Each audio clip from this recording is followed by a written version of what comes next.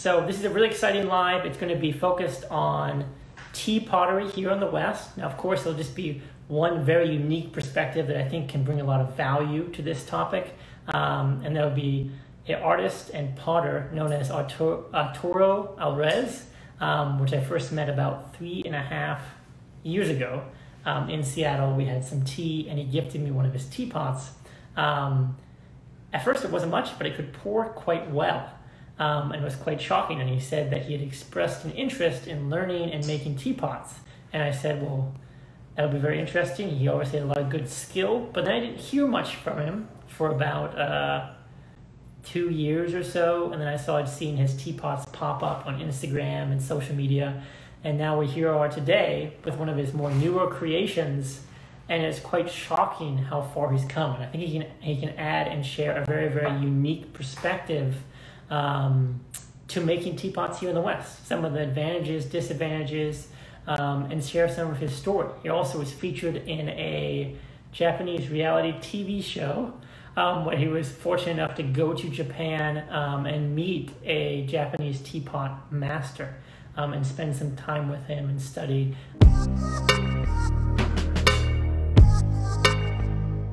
We'll get right into it. I was just doing a short introduction, kind of how I first met you. I think that's 3.5 years ago, or 3 years ago. Yeah, it was a while ago. It was just funny because you walked in, we had some tea. I don't think I had much contact with you before. You didn't say much. And then you like pulled a little teapot out of your pocket. And you're like, I've been making teapots. And I was like, wow, it functions quite well. And you said, this is what I wanted to do. And now we're here 3 years later. And it's just amazing what you're able to produce. So I'm really excited to kind of talk more and have you share some of your story. But maybe you could talk a little bit about what kind of inspired you 3 years ago to get into making teapots.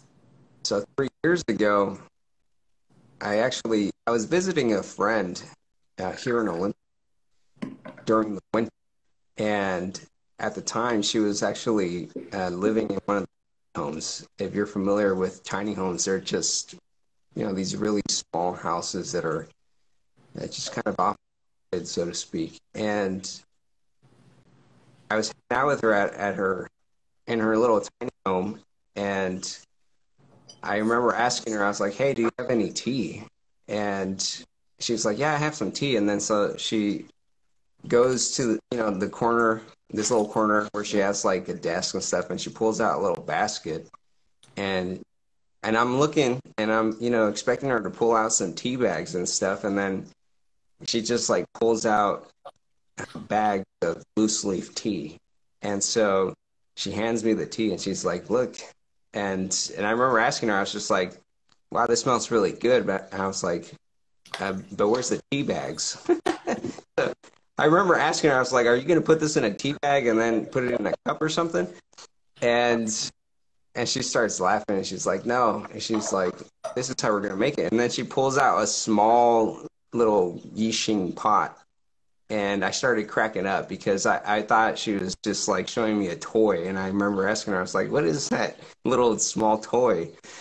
And she's like, just watch. And so then she pulls out a little tray, and, she does a gong fu ceremony. So she puts the tea in there, and, she heats up the pot with water and all of this stuff. And I remember right there, as she's serving me this tea, Gong Fu style, I just was really captivated by the whole ceremony. And I'm drinking the tea, and, it tasted really amazing. Actually, I remember telling you this story when I was visiting you at your studio. I remember telling you that it was actually one of the sticky rice tau chas. So it was, a ripe puerh. Yeah. And I remember you saying like, oh no, he's like, that's not very good. But anyways, like what was funny is that while I was experiencing the ceremony with her, I just kept thinking, oh, look, it's my friend, Shiloh. Oh yeah, he's joining in. Yep. Yeah. So I remember thinking while I was watching her serve this tea, gosh, I really want to make a teapot that I can use, and and that's kind of how it all started. I just had this idea. I was like, oh, I want to make a teapot for myself so that I can use it every day and implement this new practice, this tea ceremony into my morning meditations. And that's how it all started. And And did you so, have any previous experience in pottery or clay work? yeah, I took a class years ago. Gosh, actually, I was looking, just out of curiosity, I was looking through my Facebook because on Facebook you can store albums of pictures and stuff, and I Mhm. had a few pictures of when I was in college, California, and I had pictures of some of the pottery that I did, and that was actually over 10 years ago. So I did take a pottery class about 10 years ago.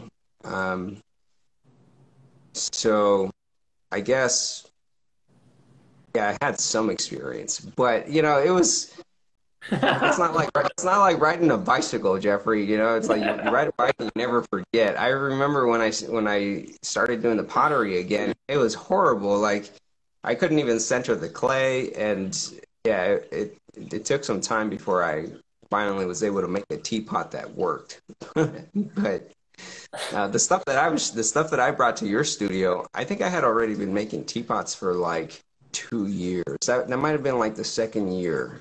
Oh But I wow. remember the first year it was more. I guess my practice the first year was more spaced out Mhm. because I didn't have my own equipment or my own studio and stuff, and so I would make it to the Evergreen College Pottery Studio from time to time. I see.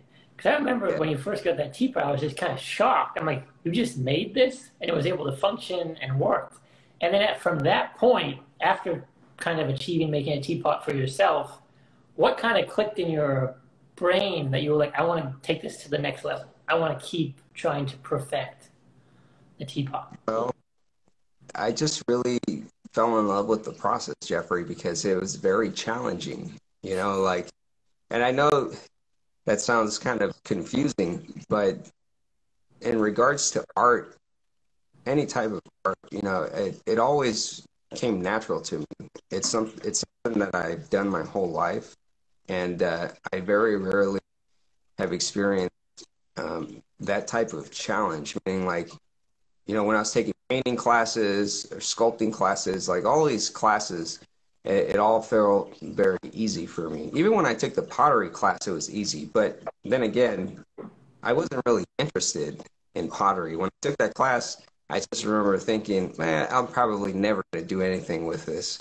I wasn't really interested in it. And so, years later, when I decided to make a teapot, it was so challenging, Jeffrey, that I almost like took it personal. I was just like, this is ridiculous. Like I'm gonna get so good at this because I'm having such a hard time with it.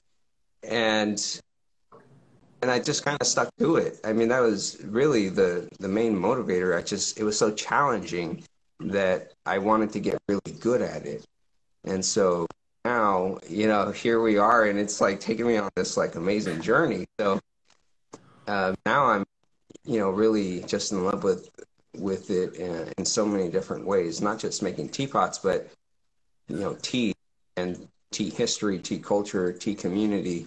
It's amazing, how it led to this bigger thing.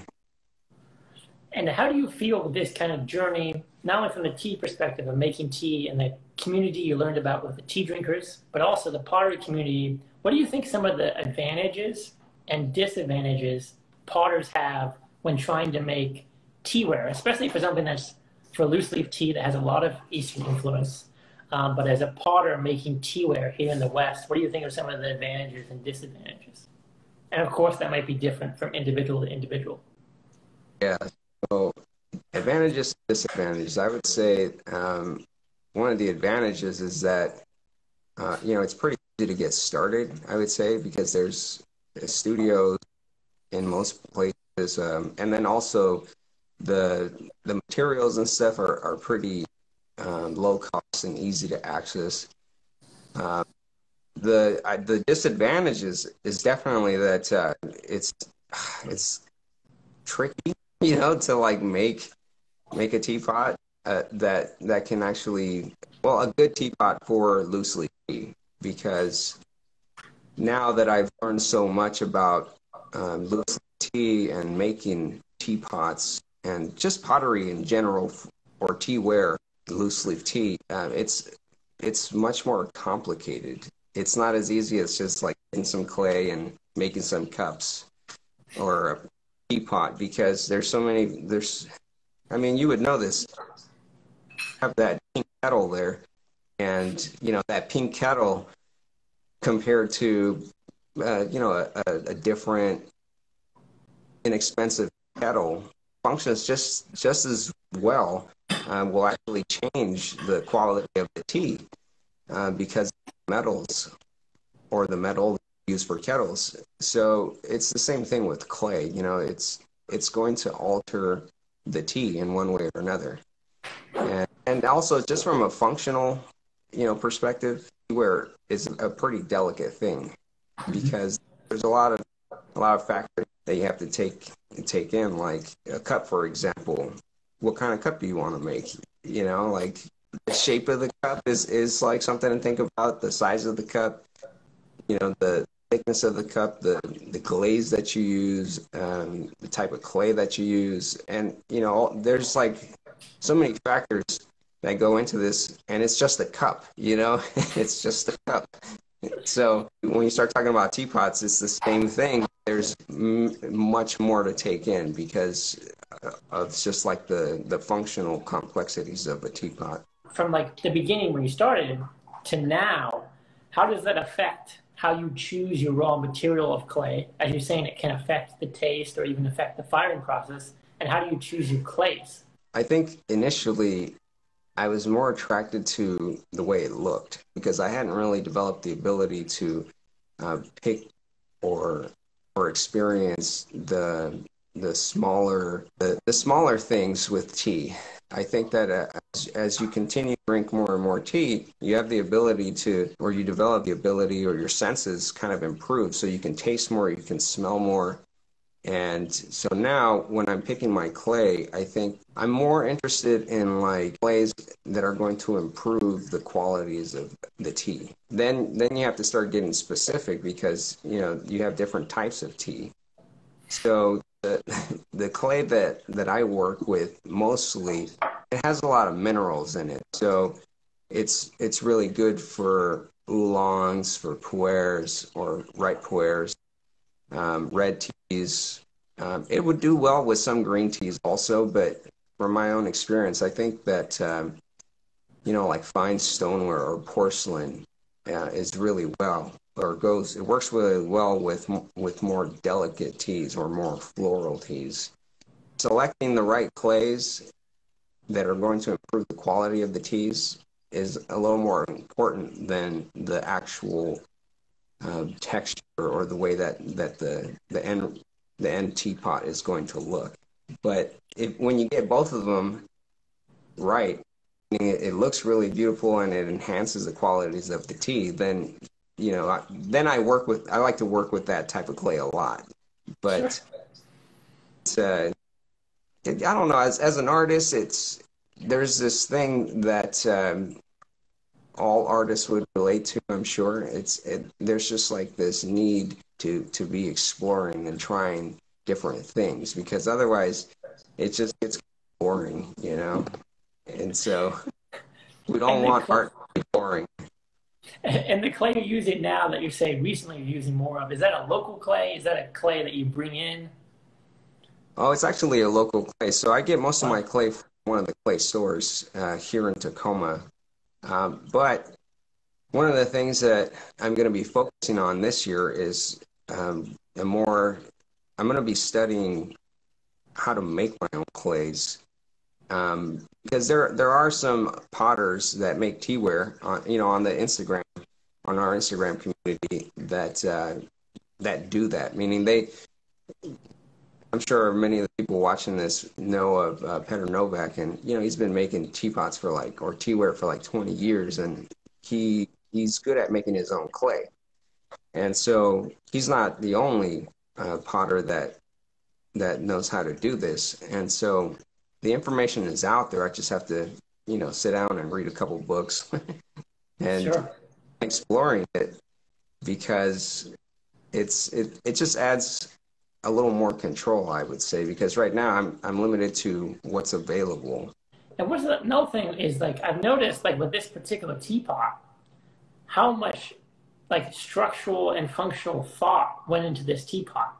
The lid is deeper, right? So I can pour this very calmly, right? I don't have to worry about this lid flying off and breaking. Yeah. It doesn't dripping when I finish the pour. All these finite details.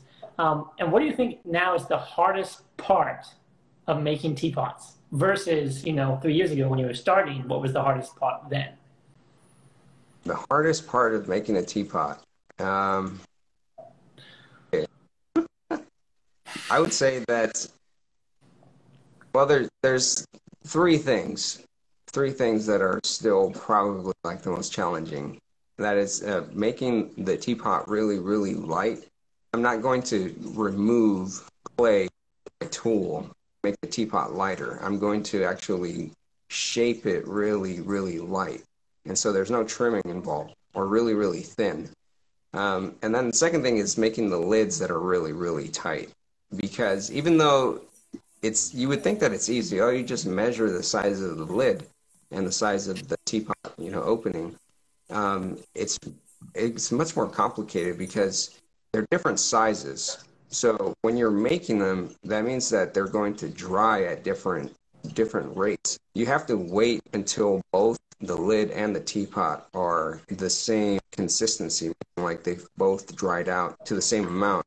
So then you can begin to actually work the lid and the teapot and get it to fit right. But then the other thing is that sometimes when you fire it, stuff shrinks and stuff warps, and so there's a lot of factors that go into it. And the last thing is actually making the spouts, because there's a lot of different ways to make a spout, but you have to think about how you want your teapot to pour, because gong fu pots, most of them don't really care about that little dribble, right? So there's like, you can use a gong fu pot and then pour. There's always like a dribbling, like a bead of water that kind of runs on the spout. In Chinese culture, that's not a big deal, because that's what the ceremony is, right? Like in gong fu, there's just like water everywhere, water splashing. Japanese do not like that dribbling. And so learning how to make a spout that doesn't dribble was tricky. Although if anybody that spends a little time researching this, like, yeah, so there's a spot. I'm going to do an example here. What he means by that dribble, which is often far too common with some of these teapots, is sometimes you'll see this dribble come down. This one actually pours decently well, but when you go slower, you see that like that. But there was, of course, master craftsmen that avoided that in China. After the Chinese Revolution, they started to do more of a utilitarian teapot. They just cared about the quality of the clay, and they just pumped these teapots out. This is a very classic design, but it does have a lot of maybe not so pristine functional use. Where if you get something, I'll even demonstrate with one of your pots, which was kind of shocking to me. I don't really want to waste this tea, so I'll put the cup under it. But you can pour slower or faster, and you're not going to get that dribble.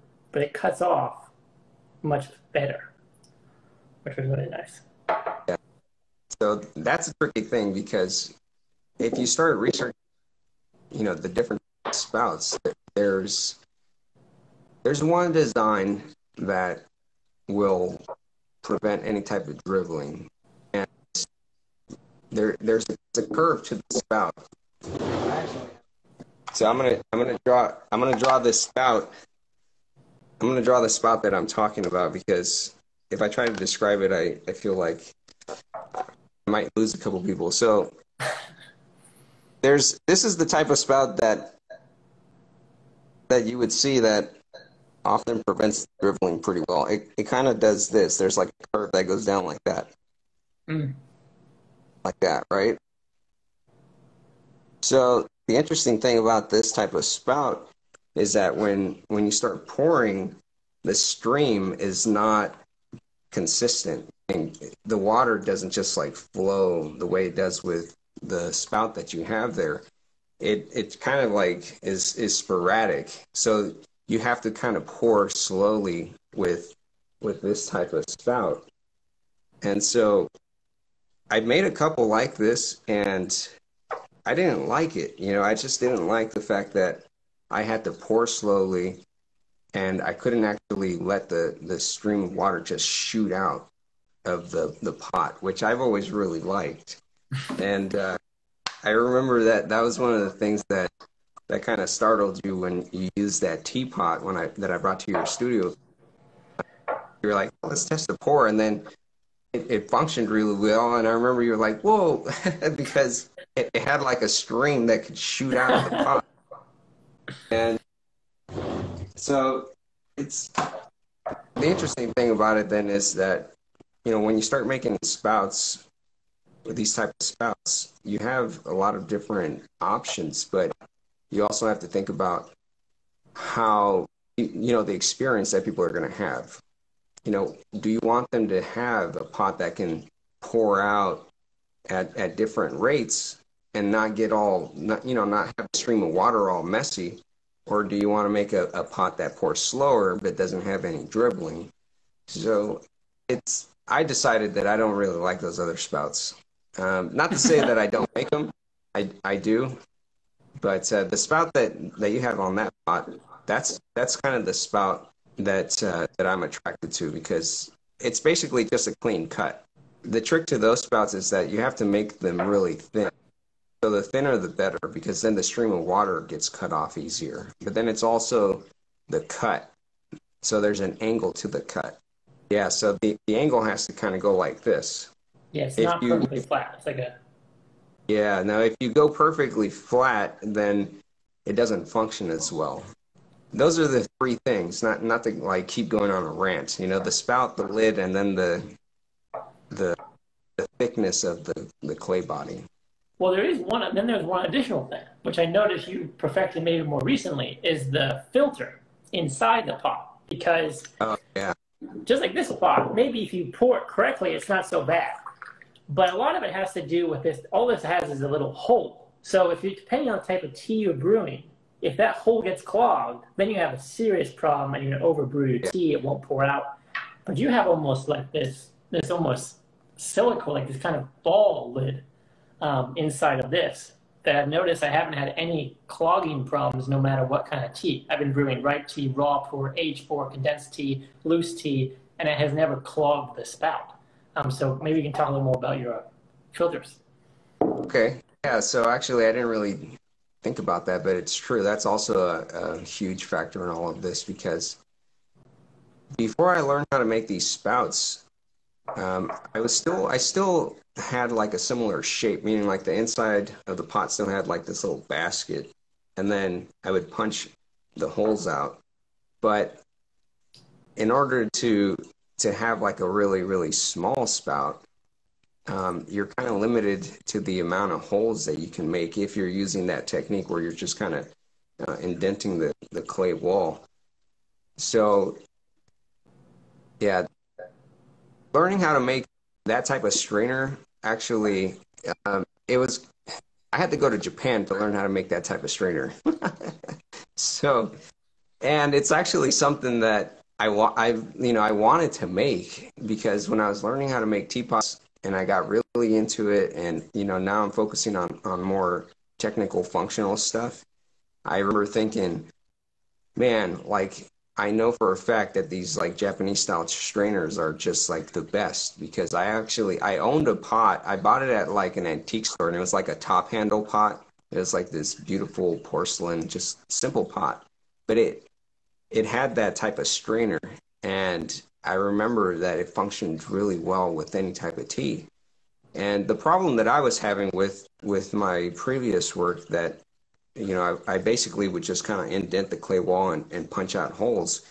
The size of the holes were too big, and if I made them too small, I still wasn't able to get the same functional effect that this one has. Meaning, like, there was a lot of flaws with this other approach. And so I went online and I was trying to figure out how to make these strainers, and I just never came across anything, like no videos that showed you, step by step to make these strainers. And so eventually I just gave up. I was like, well, I guess I'm not gonna be able to access this online.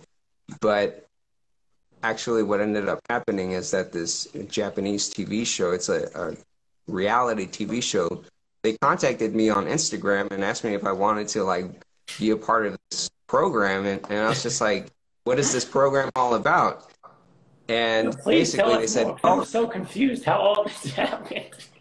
when I tell this story to people, they're everyone's just kind of like, what? Like that's just that's incredible. And even I was skeptical about it when they contacted me, because they contacted me and they were like, so let me tell you about this TV show. They said you could qualify for a free trip to Japan, a 1-week trip to Japan, and then we would curate this trip, in the thing that you're interested in about Japanese culture. And so basically what that meant for me is that they would plan a trip that revolved around tea or teaware. And so that, it's like, yeah, I'm interested. And they said, but the catch is that you only qualify if you've never been to Japan. And I said, great, I've never been to Japan, so I qualified. And so they sent me a bunch of questions, and then I answered all of the questions, and then, they asked me to make a video. And so I made a short video, and then I didn't hear back from them for like months. And, I kept emailing the person that I was in contact with, and I didn't hear from them. And so I just was like, well, I guess I'm not going to make it to the finals or whatever. So I just forgot about it. And I kept working on making teapots. And then 1 year later, I'm contacted again. 1 year from the entry. Yes. 1 year later, they contact me, and then they're asking me, hey, have you heard of this TV show? And then I said, wait a minute, this sounds very familiar. Is this the TV show where, you went on a trip to Japan and this and this? And they're like, yeah, how did you hear about us? And I said, well, somebody contacted me like a year ago about this. And then they said, really? Well, this is confusing because we don't have any record of this. And so at that point, I was a little skeptical. I said, well, this is starting to kind of feel like a scam or something. Like, I wonder what they're going to ask for next. And then they basically said, well, what was the name of the person that you were working with? And so I go through my emails and I tell them, oh, actually, this is her name. And they said, oh, wow, this person doesn't work for us anymore. But I think she got fired, or quit, maybe a few months after she was, she initiated that process with me. And so they said, well, are you still interested? Would you like to, see if you qualify? I said, sure. So I went through the same process. I answered a bunch of questions. I sent them a video. But this time they were actually keeping in contact with me. So every month or so, they would send a follow-up email. And then I think the longest I went without hearing from them was maybe 3 months. So there's a 3-month period. I didn't hear from them. And then they contacted me and they said, hey, we have some really great news. They said, the director is actually really interested in working with you. And so you're still qualified for this trip to Japan. And they said, now we're going to send over a film crew for the next part of the process. And basically what they did is they spent 2 days interviewing me, asking me a bunch of questions, and then taking videos of me working. And 2 months went by, and then they contacted me again, and they said, hey, we want to come back out and do another short recording. We need a little more footage. And then at that point, they tricked me. So they came out with the ticket, and they're like, you won the trip to Japan and all that stuff. And so they were asking me a bunch of questions, and they were trying to figure out what I was interested in, meaning do you want to explore, more of the tea side or teapots? And so I said, I really want to learn how to make teapots from a master, right? Because I know that there's teapot masters in Japan that's all they do. That they just make teapots. And so then I also said, but I'm also really interested in just the craftsmanship, the craftsmen of Japan. And so, having said that, they basically planned a trip where I would meet a tokoname master. His first name is Morokashi Fugetsu, and he actually apprenticed with one of Japan's national treasures, Yamada Josan. Wow. And yeah, so it was kind of a big deal. I didn't really know that I was gonna, have access to learn from someone like that. But the other thing that they planned was that I was gonna actually learn how the tetsubins are made. When I got to Japan, the first thing that they did was they took me to Iwachu. It's like this, I don't know if you've heard of Iwachu, but it's like this huge steel casting company, and all they work with is like cast irons. So they make skillets and anything that you can think of, but they also make tetsubins using traditional techniques, because there's actually more advanced ways to cast a tetsubin now, and so they can be machine produced, in other words. And he was still making them the traditional way, so he was like making the mold from scratch with like river sand, and then melting down the metal, and they pour the metal, and it was incredible. Like, the whole process was really cool, and you can see most of it on the video.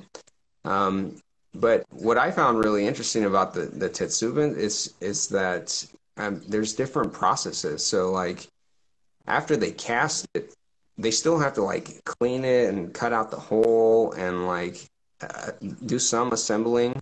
They have to put like the top handle on, and then they anneal it. So when they anneal it, basically they're just like heating the pot to a certain temperature, basically to the point where metal starts to get kind of cherry red, and that is actually what makes the water taste so smooth and sweet. They just anneal it. And he was explaining too, which I'm sure you already know this, like some tetsubins have like what is it? They're sealed on the inside with some type of enamel. Oh yeah. Meaning the water is not actually making contact with the metal. And most people that own tetsubins have a tetsubin like that. The inside is like enameled, and so that doesn't really do anything to the water. It's not improving the quality of the water, because it's like putting water in glass, basically. So the other cool thing about the tetsubins is that the one that he gave me, which was really amazing. Like, he gave me the tetsubin that he was making, and I wasn't expecting that, because that's like an $800 tetsubin. Some of them were like $1,500, $2,000, because he has different designs. And I was actually going to buy one when I was there, because I had learned so much about the tetsubins and how they can really improve the quality of the water and also the tea that you're drinking. So when he gave it to me, I'll budge in here real quick. The note about the tetsubin is so unique, especially when I was learning the last 2 years with puerh. Tetsubin that is not enameled, this kind of enameled tetsubin is very common, nothing good or bad. And they've tried to make those things as almost teapots, like people are brewing tea in those. But traditionally, tetsubins were just used to boil water. Because after you boil enough, maybe spring water or natural spring water, what will happen is there'll be this coating that will develop on the tetsubin. And one thing I noticed when I was at Danong is there was this pure white coating from a tetsubin that was very, very old that would also slowly enhance. So not only is the raw material of the tetsubin influencing the taste of the water, which cannot be to everyone's liking. Sometimes it can be a little bit more iron or metallic, but work fantastic for aged puerh or ripe puerh if you have a tetsubin available. But it does change the flavor a lot. And so you just have to experiment and change. But it's something people should kind of learn more about, think about, because it can have a huge impact on the taste profile of the tea. But yeah, go ahead and continue. Yeah. Well, actually, the type of metal that is used also plays a huge part. So, yeah, it was pretty interesting. And I think the one thing that kind of surprised me is the way that they finished the exterior surface of this tetsubin, because he essentially was using like grass, like a bunch of grass. He made like a brush with grass, and the grass is still like green, so it was some type of swamp grass, if I recall correctly. And then he's dipping it in this like container full of what looked like black tar. Like literally, like if you looked at this container, which is like this thick black paste, right? And I remember asking him, I was like, "What is that?" And because it looks like tar, so I was thinking, is he putting tar on the outside of this? And actually, what it was just like a really concentrated like paste that was made out of sencha. So they boiled sencha to the point where it was like this thick black, almost like paste, and then they would dip the grass into this paste and then brush it on the outside of the tetsubin while it's really hot. So it's basically just like steaming the whole time, and that's how they finished the surface, and it produced this beautiful look where the metal looks aged and it's like matte. And that's just one of the methods. He had another method that can produce a more rusted look, but I think it was like a different type of paste that they made. So that was really cool to me, because I was always under the impression that, you know, like these tetsubins, like if you find a beautiful tetsubin, that it was just like the shiny metal that was just aged and just got rusted naturally. But it's not. It's an actual technique that Wow. they use. Yeah, that was really cool. And I don't know if that made it into the video or not. I don't think it did. There's a lot of stuff that they edited out because these are like little secrets that they don't want everyone to have. So That's it's, so yeah. interesting because when I was studying with my tea master, she would buy all these antique tetsubins that were ridiculously expensive, and they would be some of them would be rusted. And what she did to take the rust out, which was the most absurd thing I ever did, she took like not the most expensive, but a more affordable ripe puerh, like a whole brick, and threw it in there and just boiled water. I'm like, that's so much tea. And she would put Yeah. lemon and ripe puerh and just boil the heck out of it till it was like a sludge. And she did that for Yeah. like 2 days. And then she cleaned it out, and then she just boiled water in it for a week, and then and scrubbed it slightly with a natural sponge, and then most of the rust went away. So there's something Yeah, interesting that's about tea. actually, they do the same thing. Because I asked them that question. They said, you know, at some point, some rust is going to develop on the inside, right? And he said, but you don't want to scrub that off. Like, that's actually pretty good. But when it ends up being too much, then you have to clean it. And I said, well, how do you clean it? And then he says, you just put sencha in there and then you boil it like you do like a very slow boil, not to the point where it's like bubbling and stuff. You just Yeah. like kind of have it boiling. And then you do that for a couple of days until, like how you said, the tea kind of turns into like this thicker paste, so to speak. It's just like it starts to look kind of gummy or something. And then what that does is it's actually cleaning some of the rust off. And so I was also pretty surprised with that, because I thought, oh, you know, I've seen videos on how rust is cleaned, and most people use like salt water. They just like boil salt water and then they like scrub it. But apparently you're not supposed to do that. So Yep. it's a good thing. It's a good thing that I asked those questions. Otherwise, I would be using salt water.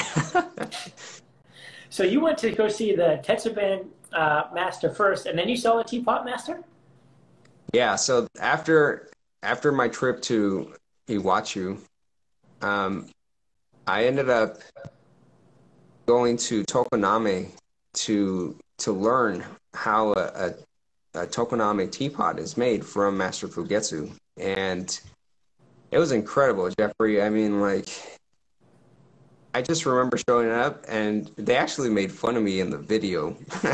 I don't know if you like saw that, but I was really nervous because I was like, geez, like I was very nervous, and I don't know why I was so nervous, but I was just like trying to remain calm and stuff, and they were making fun of me. They were like, "You're looking very stiff.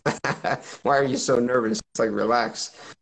And so actually, Master Fugetsu ended up being a really, really like friendly person, and he was very, very friendly and very sick. Like he wanted to answer all of my questions.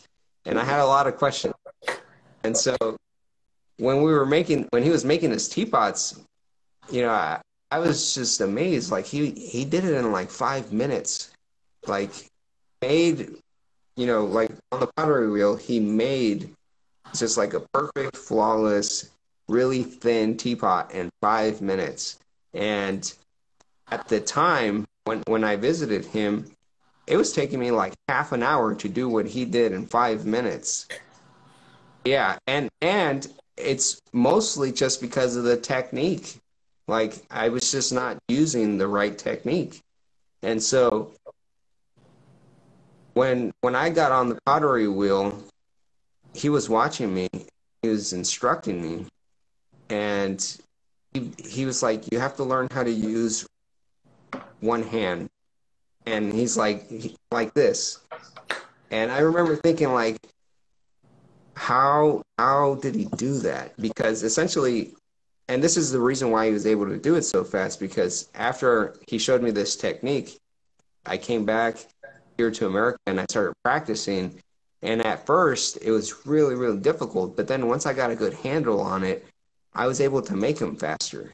So now I can actually do them, in like 15 minutes or something like that. I'm not as fast as Master Forgets it. I can't do it in 5 minutes yet. But I imagine I will at some point if I keep practicing. So, that was one of the cool things. And I also learned, which was the thing that I was most interested at the time. I was just like, how do you make these strainers? Like that strainer that you see on the inside of the teapot. I remember like, how do you make it? And the process wasn't as complicated as I thought, because I thought it required like special tools and stuff. And to a degree, like the tools that he gifted me, because the company that was making them just doesn't make them anymore. So it is something that the tool that I use anyways, it's not something that you can find anywhere, but you can make a tool that functions very similar, because essentially all it is just like a little funnel. So even just like the tip of a pen, right? Like if you look at the tip of a pen, all it is just like a little funnel. It's like a cone. And the other thing that they use is like actually just like a wooden tool, basically half a sphere. So you have like a tool that's like half a sphere, and then they put the clay over it and they kind of like push it down, and then they puncture the holes out, and then they attach that on the inside of the pot. So learning how to make that was like probably one of the coolest things, I would say, because this is something that had been wanting to learn how to make for years. I was just like, how do you make these strainers? And now I'm going to be making like instructional videos and sharing it with everyone. But it's taking me some time. I'm still setting up my studio, even though I've already been like producing teapots and stuff. My studio is still like slowly being organized, because I've only been at this place for like 2 months now. Oh, wow. So it takes some time to put this stuff together. And then there's the other thing I noticed is that you actually make not that specific tool, but you have other tools for measuring your teapots, and you make them yourself out of wood. Can you explain what those are for and how you use them? Yeah, so there's different types of tools that you can make, and the tool that you're talking about is typically they use those for like bowls or cups or something like that, because you can measure the depth and then also the width. And those type of tools are designed so that you can have a more consistent shape, or so that you can repeat a more consistent shape, because it's very easy to just like make a cup, right? But when you start trying to make them the same size, you need specific tools, and that's one of the tools that potters use. It's just a regular wooden tool. I mean, you can make them literally out of twigs, out of any type of wood.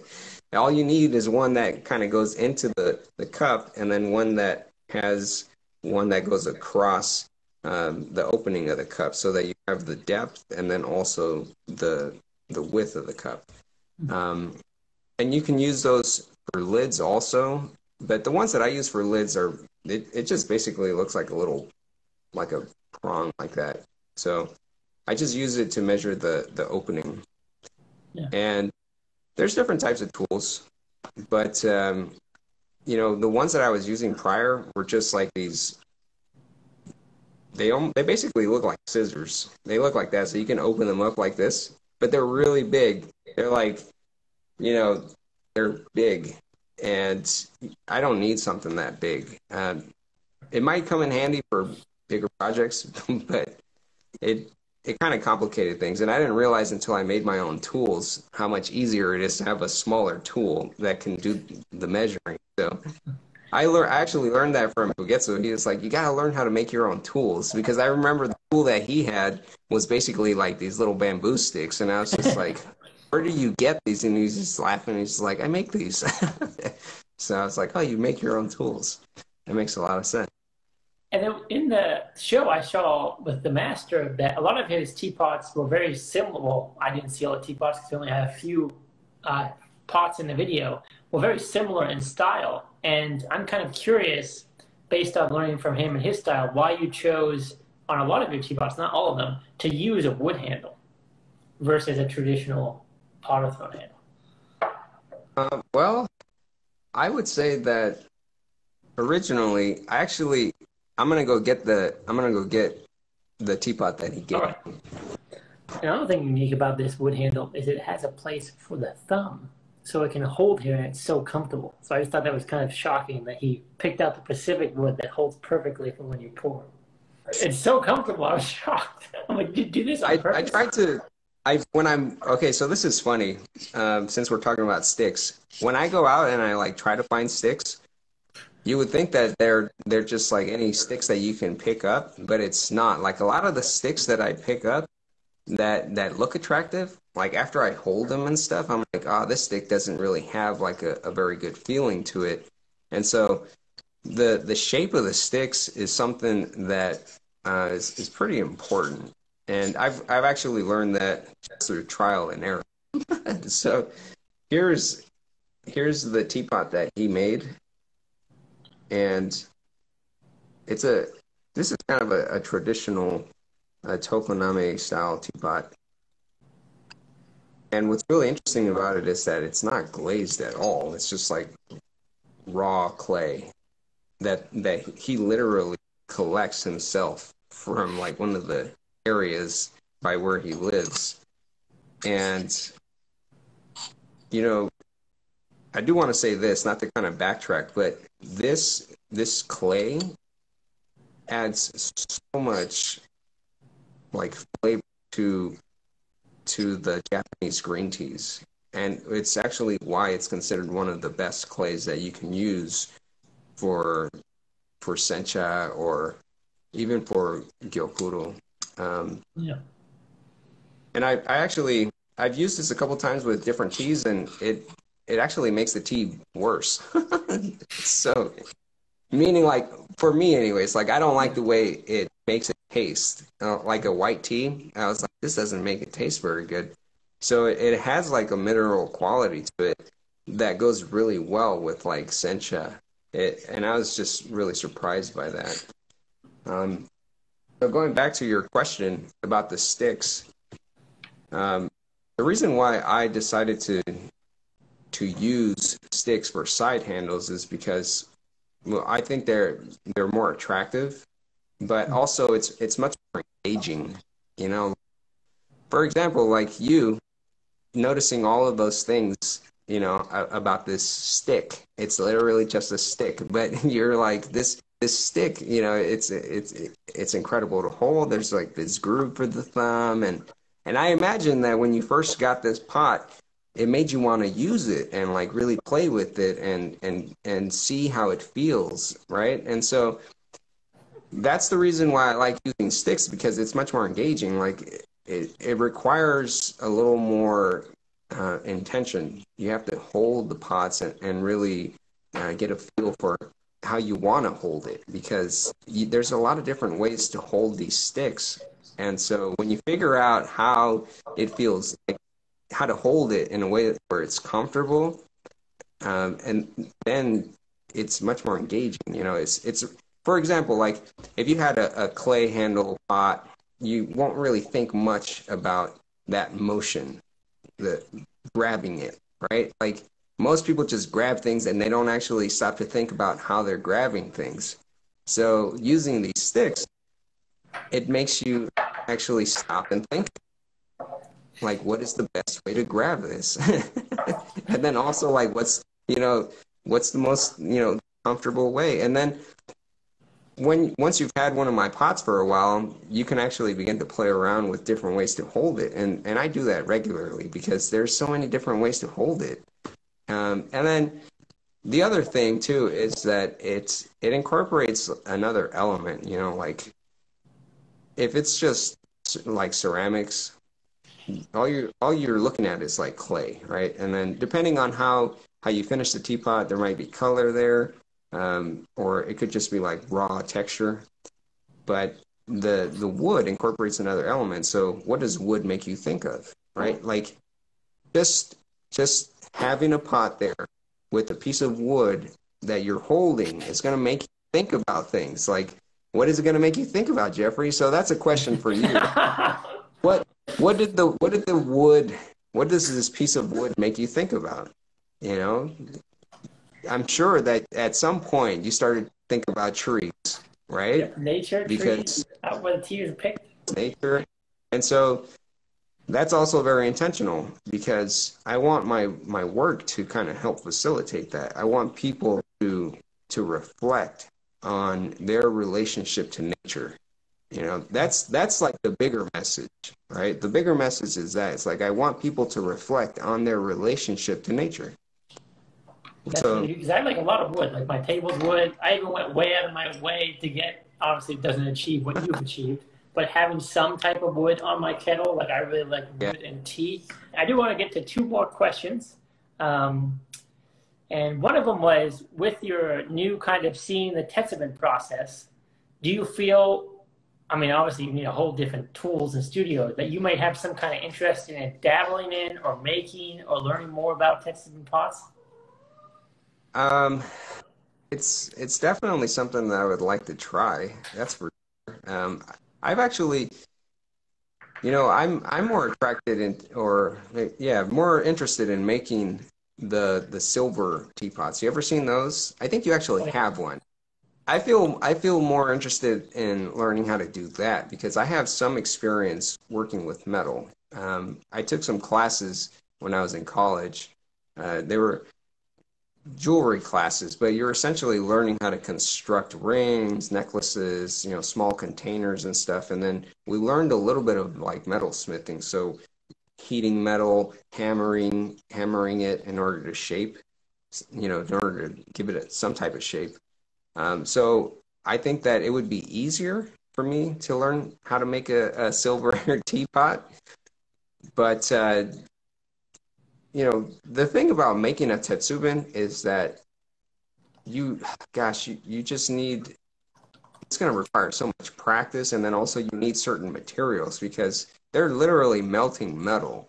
And I don't know if you ever tried to melt metal, Jeffrey, but you need something that's really, really hot. They don't have like a traditional forge and stuff.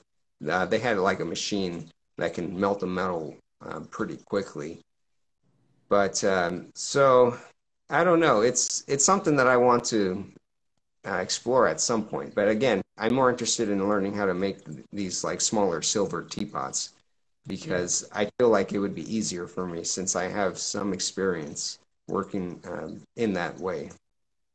And in terms of like your schedule, I've seen is interesting because you really go at it. Like when you're going with building a teapot, you're firing them, you're shaping the pots, you're kind of trimming them down, you're getting them perfect. Sometimes you'll go to bed very, very late, I've seen. And is that kind of important with the process? Because when I visited in Hunan, black tea process, it's common for the people making black tea not to sleep for a day, 2 or 3, because every hour they have to test the tea. Now, obviously, teapots are different.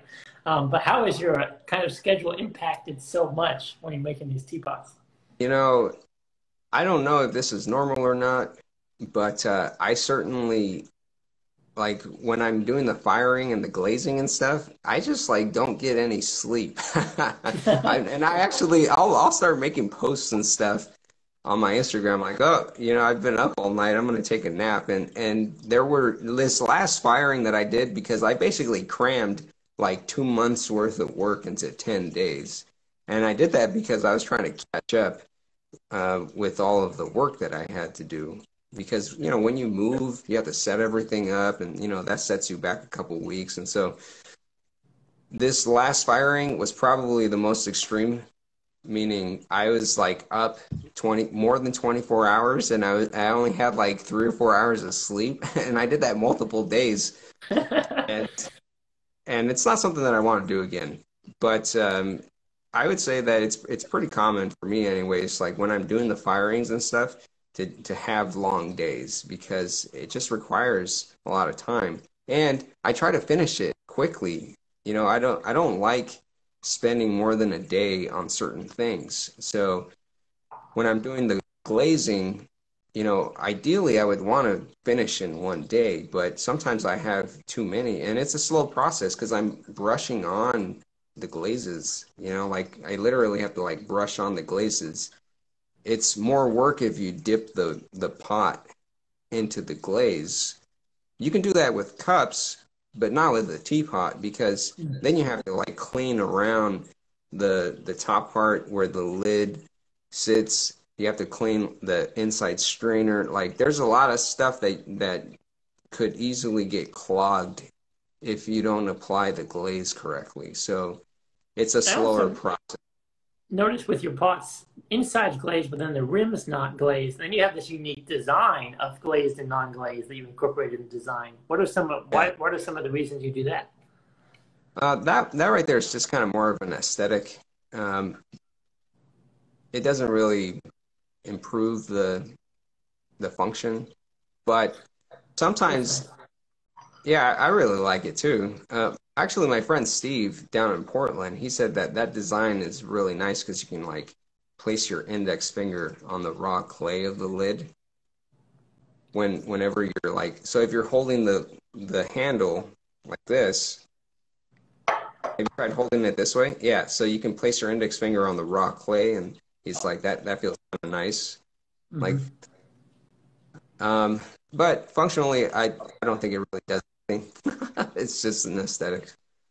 Although I have made some pots where the button is raw clay because then it's easier to grab.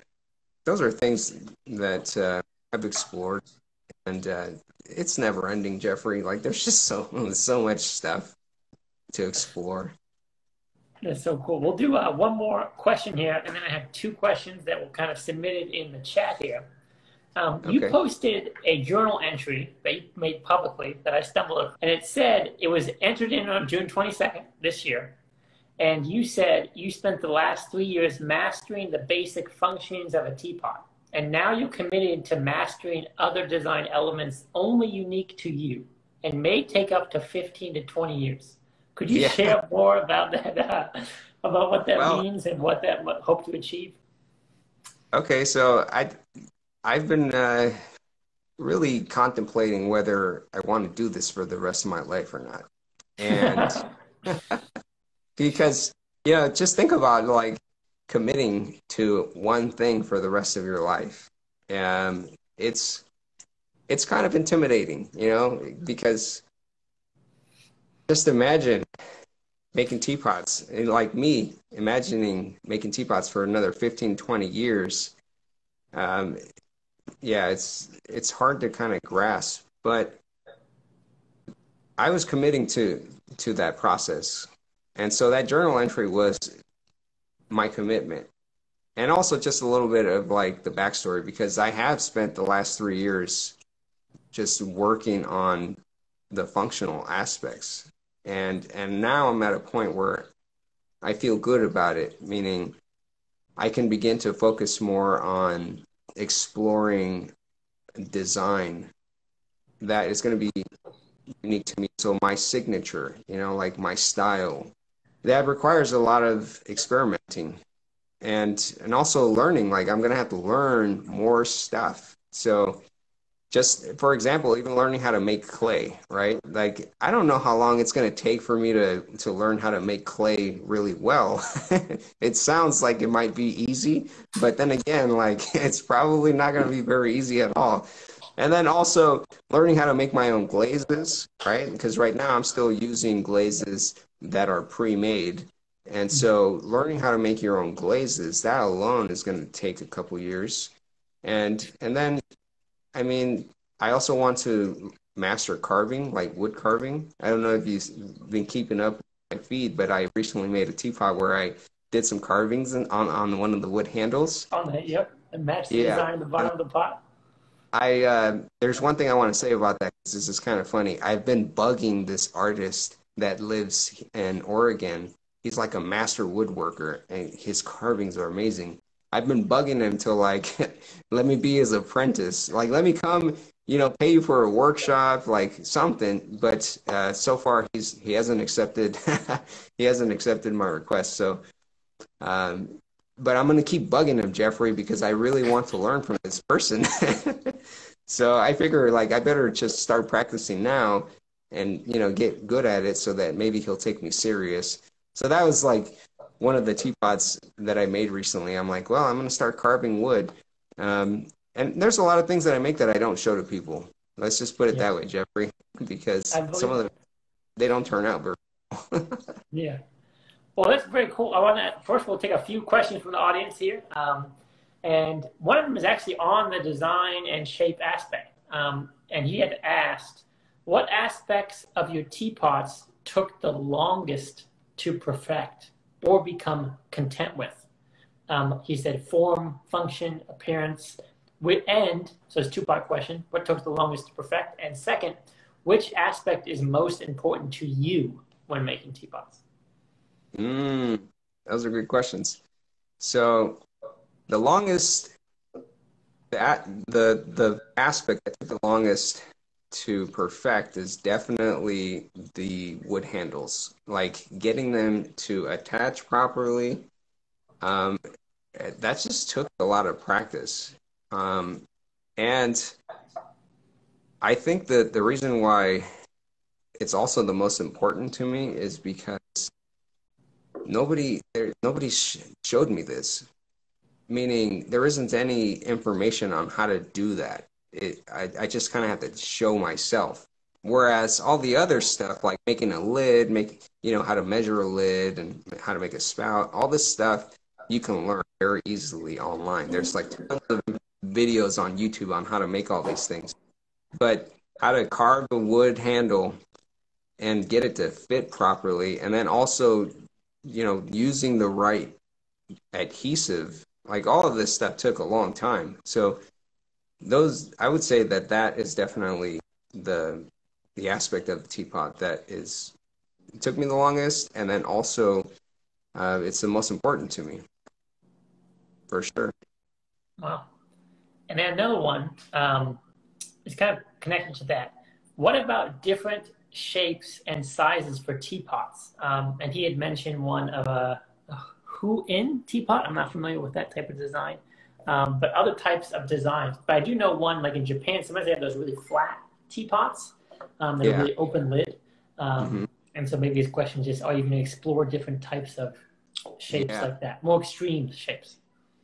Well, I would say that it's all it's functional, meaning like those really wide ones. The reason why those work really well for Japanese green teas is because you can spread out the tea leaves, and then there's less water involved, which here's the interesting thing about Japanese green teas. If you agitate the leaves, it gets bitter really, really quick. And I'm sure you know this already. And so those flat teapots are designed that way because they're functionally the best design for Japanese green teas. And then also like the shibos. Have you ever seen those? They're not teapots, but Oh I yeah. guess you could call him a teapot. I mean, he called him a teapot. You know, Master Forgets would call them a type of teapot. And I was just like, really? So, anyways, but the functional, like, shapes play a very important role in like the functional aspects because you can use specific shapes for specific teas, right? So like oolong, oolong, like most of them start off like tiny, tiny little pebbles, and then when they open up, you have like these really big leaves. And so for oolong, if you use like a really round shape, it functions the best. You wouldn't want to use like a squat shape for oolong because then all of the leaves won't be able to open up properly, which is important, right?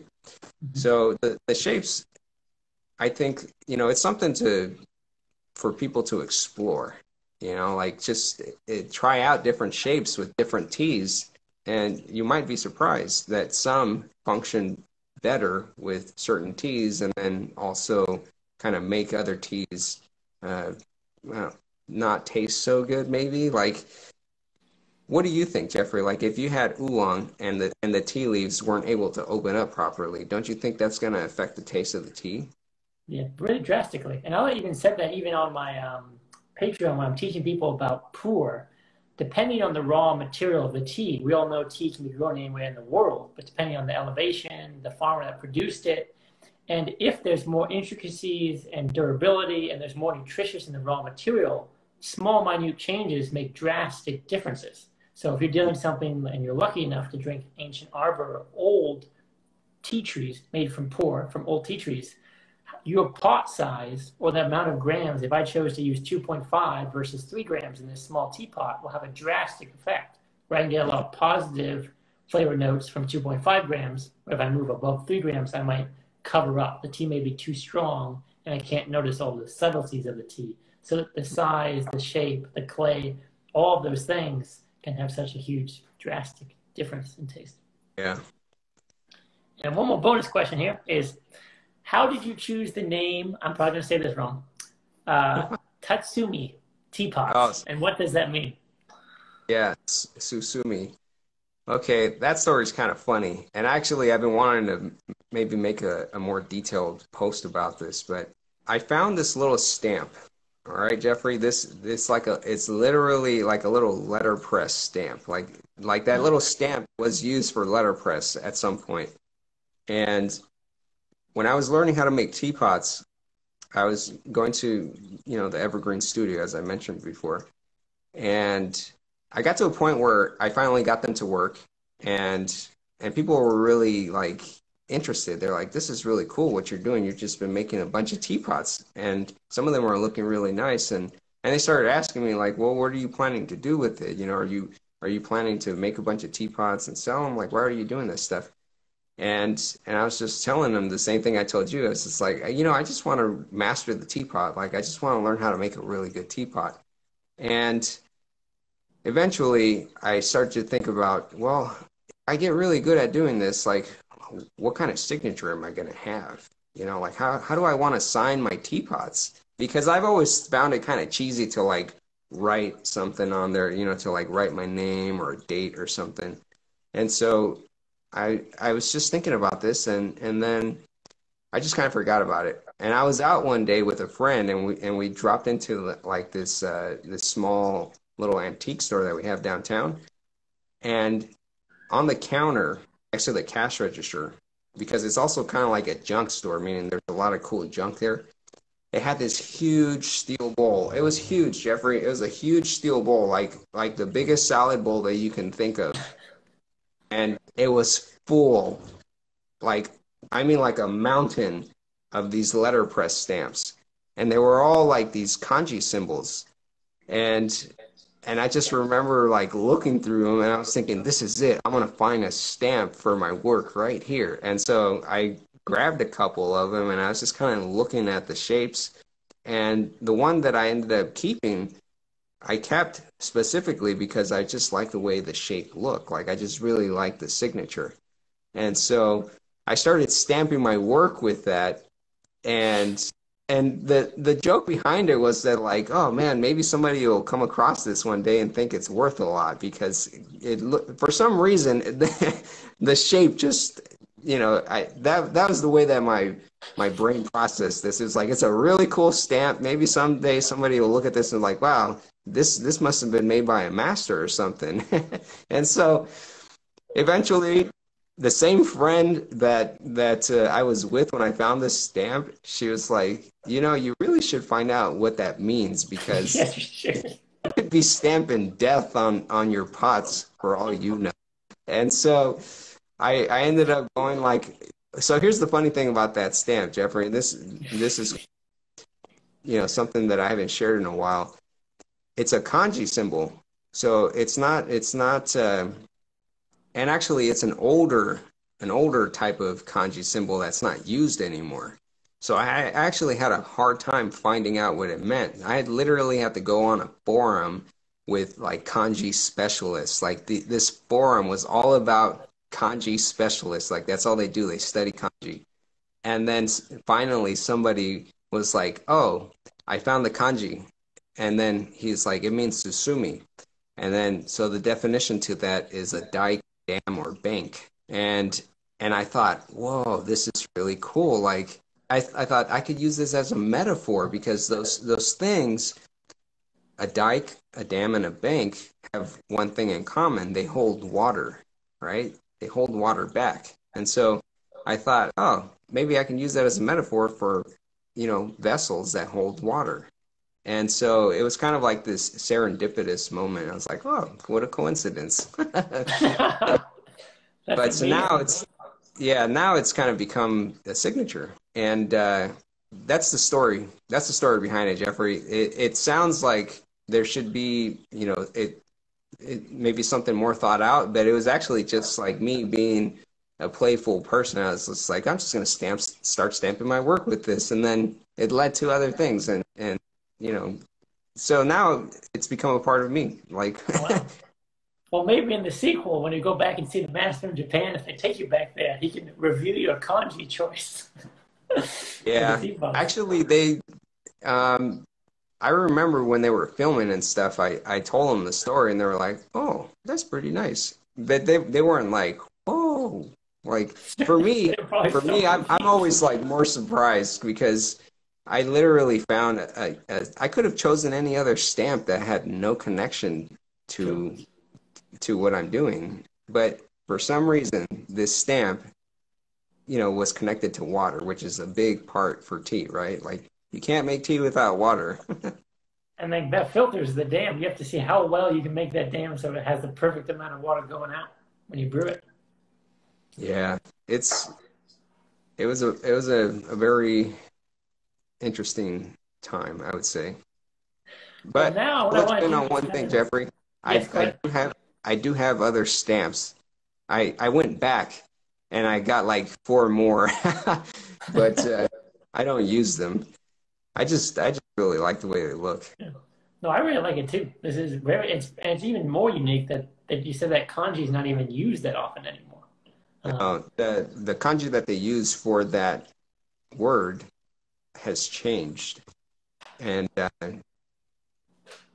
who was it? It was one of the local tea house here, because he was also curious. He was like, "What does this mean?" And I told him what it meant, and he tried to find it, and he couldn't find it, and so I had to like send him a link to this forum that had a link to the definition and all this stuff.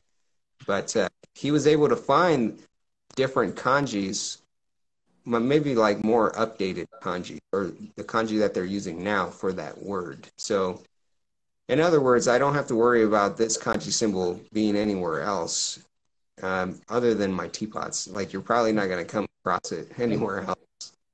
How perfect is that? Well, on that note, what I want to kind of do is I want to let everyone know who's made it this far and still watching.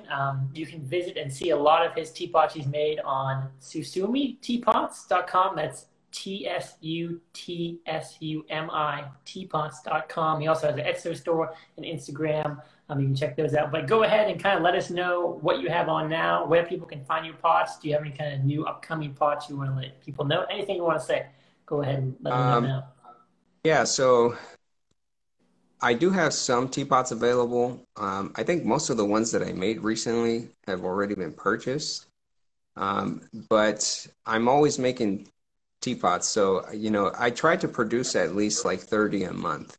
And this month I'm still on track. We'll see. So I have new teapots available towards the end of every month. And Wow. so if you miss that window, because a lot of them sell the first couple of days after I post them on Instagram. So if you do miss that window, sorry, but know that I'll have more available at the end of every month. And I do take on commissions sometimes, but it really all depends on how much work I have that month. Sometimes I can't take on commissions or any more commissions. So just those are the only things that I want to say. And yeah, check out my website. Great. Or And my all those links will be in the bottom below this video. If you're watching this on YouTube or Facebook, I'll have all the links below this video at a later date. And thank you for joining this interview. Thanks for sharing it. And we can follow up more. And if anyone has any questions, they want to get a link to that video, you can DM him or I, and we can send you those links as well. If you have any questions, feel free to reach out anytime. But man, thanks for so much. Namo Tabo. Yeah, have a great day.